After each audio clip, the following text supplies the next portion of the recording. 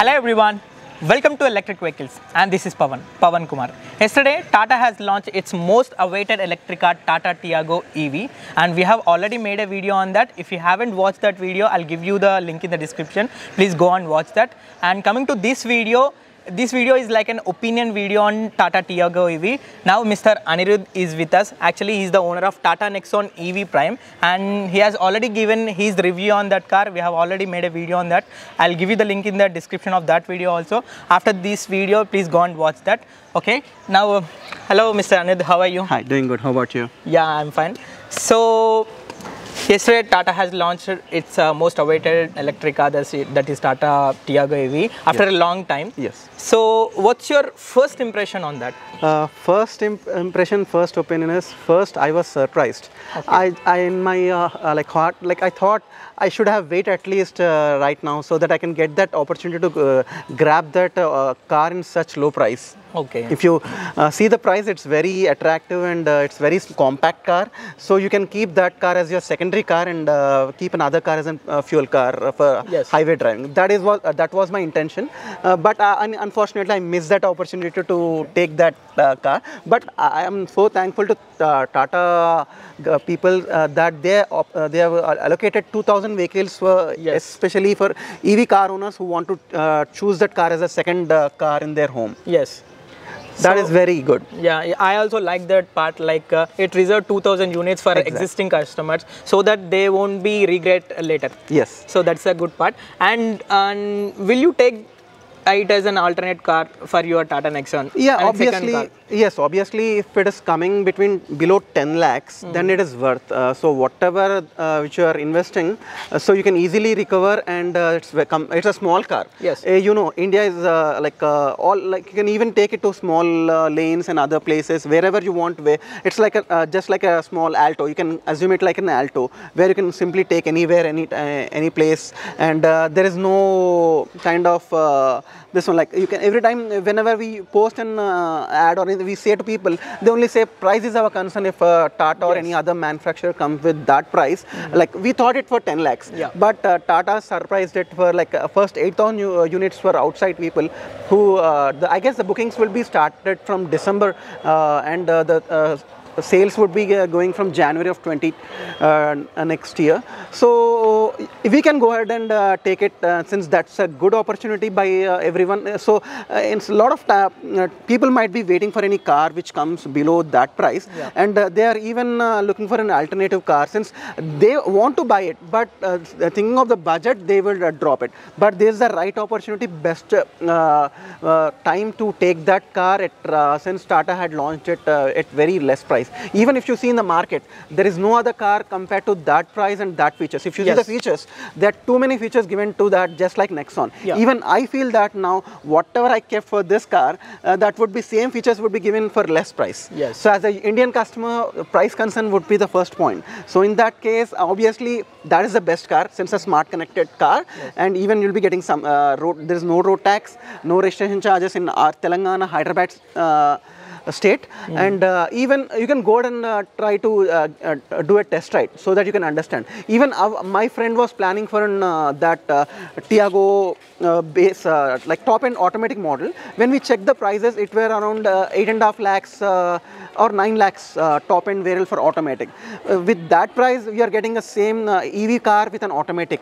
That is more attractive, and even in the ad of the Tata, we can see clearly that whatever the knob features and everything, all options with region buttons were given in the car. So I think that is very truly impressive to customers, and only thing is we have to get reviews from users about the real-time range. Since as per me, there are two battery packs. One is 20.4 kilowatt and other one is 19 kilowatt. So I guess 24 kilowatt might give around 250 to 220. That is what my guess, but we have to check it out. And the other one might give you around 150 to 200. That is what I'm assuming that. And there are a lot of color options, and that is the best part.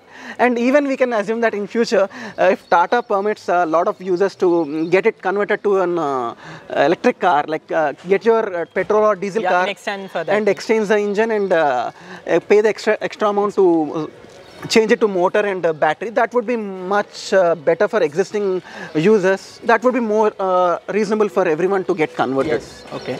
Okay. Actually, we are having trims, like various trims. We are actually having 7 trims, and the base model would comes to 8.49 lakhs. It's almost 8.5 lakhs, and the top end will be 11.79. That means 11.8 lakhs. Exactly. And for base model, we'll be having a claimed range of 250 kilometers, and for top end, it will be almost 315 kilometers. And do you think really it's worthy to buy that car with that amount of money for that much of range? So based on your requirement, if my suggestion is first go and test ride the car. If you're a single hand, like if you go singly on everywhere, highways and other places, and within city, if your traveling is within city and daily 200 kilometers, that is the best car. Since with that price, whatever the investment you are doing, I am sure that within 4 to 5 years, you'll be getting that investment back. Yes. With that, assume that even if a person daily commute is 200 kilometers, he can easily recover his entire money within 4 to 5 years. Yeah. And after that, he can use it as a secondary car. But right now, that is a golden opportunity. Again, we don't know. The prices might change depending upon the international battery rates and other stuff. But if you want to give a goal or any trend to others, like if what is my suggestion is, if you are planning to take a second vehicle with that budget, go for this Tigor EV, and you can use your old car, petrol or diesel car, and as well as this EV car, and you can show others that this is the less price and these are the benefits and these are all the features coming in this car. Since with this price, nobody is giving such features in any of the segment. Okay. That is what the Tata is planning.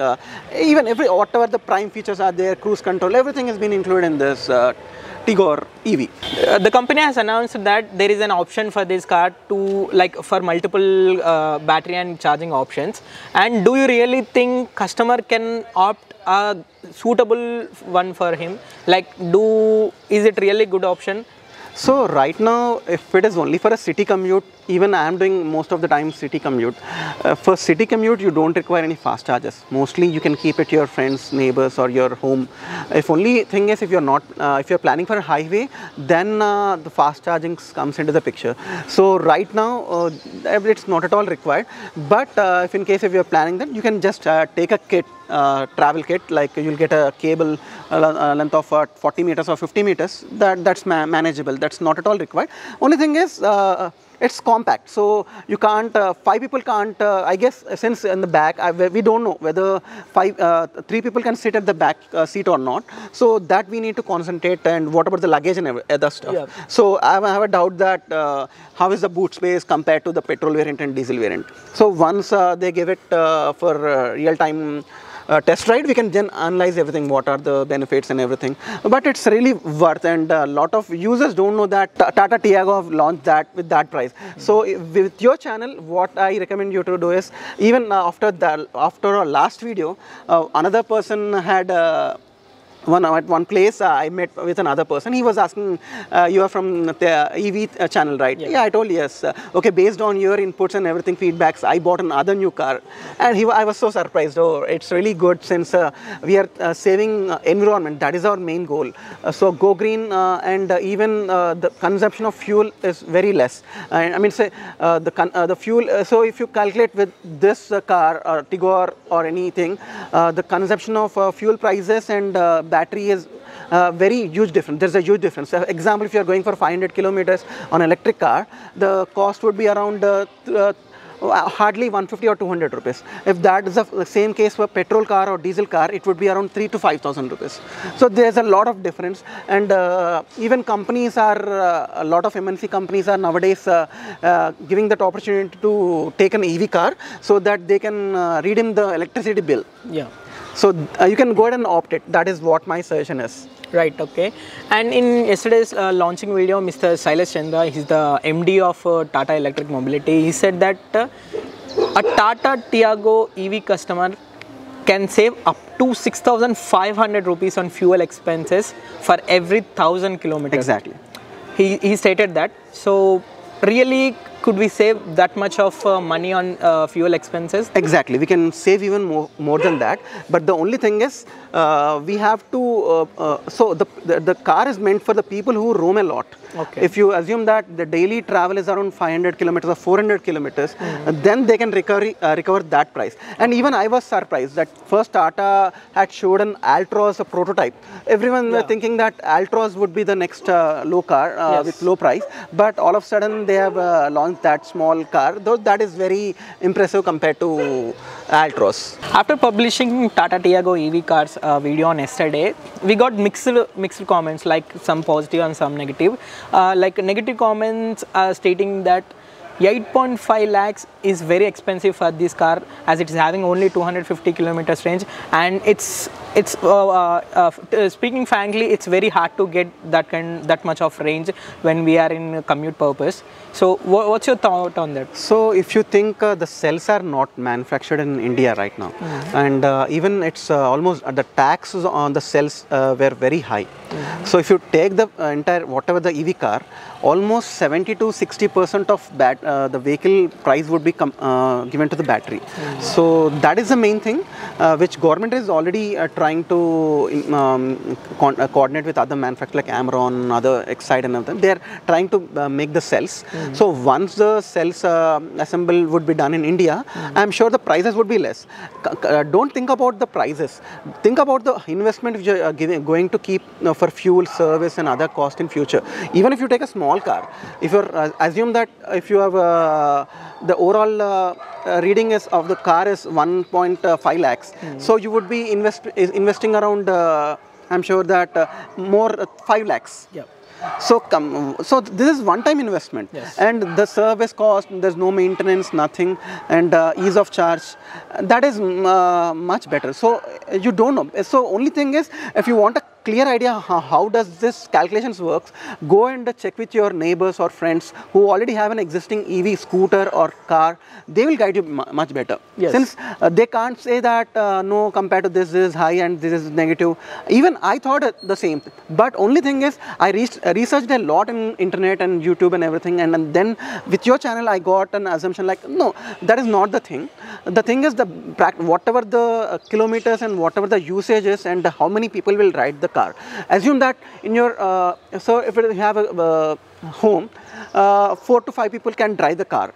If it is mostly for a city commute, on an average, if you take a minimum thing without going to office, to drop your children to school and for your groceries and other stuff, on an average daily commute would be 10 kilometers. Yes.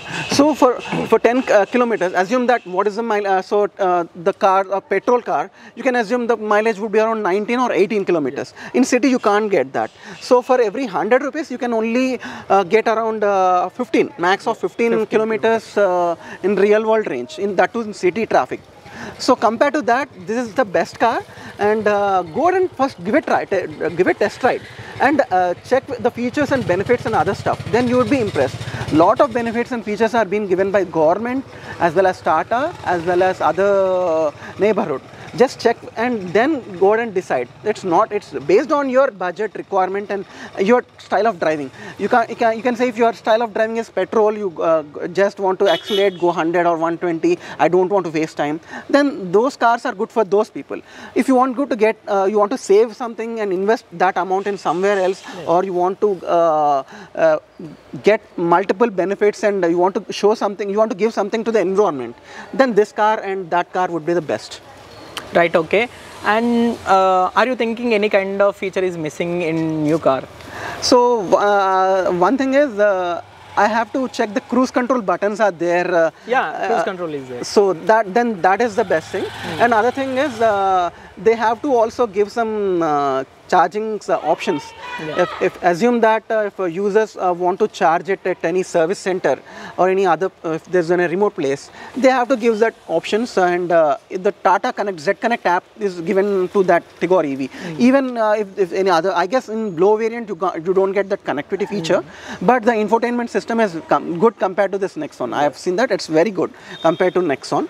That is good, and even the look is also, no one can feel that it's a EV car. Yes. That is what I can see that. That is the good thing of Tata cars. Okay. And the other thing is, you already know, it's a 4-cap NCAP global rated. So it's the safest car. And compared to other cars, like in that segment, you don't get much build quality of that price. Yes. So think about that. Think about safety rather than mileage. That is what my intention is. Yes, and the last question is, on a scale of 10, how many points will you give? So I would give 9 out of 10, since compared to the price, compared to that features and everything, it's worth a car. Since if compared to my car, which is around 16 lakhs, yes, and compared to that, there's nowhere I can buy 2 cars with that. So simply go ahead and take that opportunity given by Tata and use that first 8,000 customers. Go ahead and book that car as early as possible. Go, and after booking you can test ride it, and then if you want to change it, then you can go ahead and change that. Since you'll again miss that opportunity of booking the cars within 8,000. Within India, 8,000 is very less. Very less, yes, sir. That is what I say. And if anyone asks, us about which car we should need to take, like Tata Nexon EV or Tata Tiago EV, we can tell them that within 16 lakhs of budget we can actually buy 2 Tata Tiago EVs. Yes. And mostly features are same. But features, range, everything is same. Only the weight would be less. It's a compact car and you can take anywhere. This car has some restrictions if I want to take in lanes, but that car don't have any restrictions, and everyone can easily drive. Right. Okay. Okay. Thank you very much, Mr. Anuj, for your valuable information and feedback. Sure. And that's all for now, guys. That's all about the opinion on Tata Tiago EV. If you like this video, give it a big thumbs up, and also share this video with your friends and family members. For more such videos on electric vehicles, please subscribe to our channel and press the bell icon to get instant notifications whenever we upload the videos. Go green, go electric.